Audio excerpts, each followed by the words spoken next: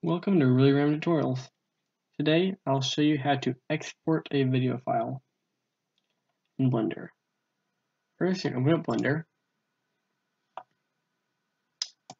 click the plus, video editing. Here you can edit your videos.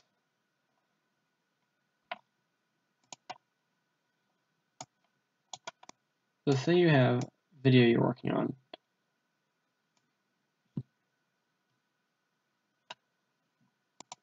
Now that you're finished, you want to export it.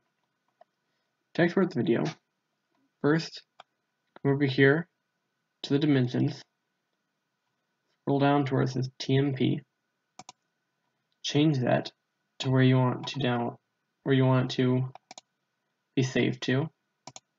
You gotta name it and click accept. Once you've done that, you can decide your frame rate. Average frame rate is 29.97. Then you can scroll down, change the file format from a PNG to an FFmpeg video. Then click on encoding, go to container, change it to MPEG-4. You can leave the rest of the settings the same. If you want to keep your audio, you gotta click on the audio codec where it says no audio and change it to MP3.